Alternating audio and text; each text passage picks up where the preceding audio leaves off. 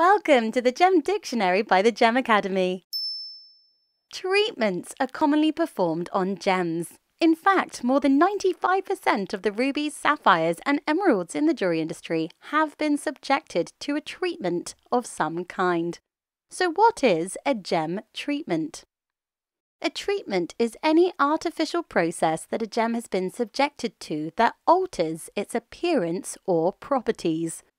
The most common purpose for treatment is to alter the colour of the gem, to improve the gem's clarity, or to increase its durability so that it can be fashioned and used in jewellery. There are many different types of treatments. Some are routinely performed on certain types of gems, however some are much more uncommon. Examples of treatments include heat treatment, diffusion treatment, coating, dyeing, fracture and fissure filling, bleaching, stabilization, along with many others, and multiple treatments can be applied to one gem. Although treatments are common for some types of gems, others do not have treatments commonly applied to them at all, and some treatments are exclusive to certain gems.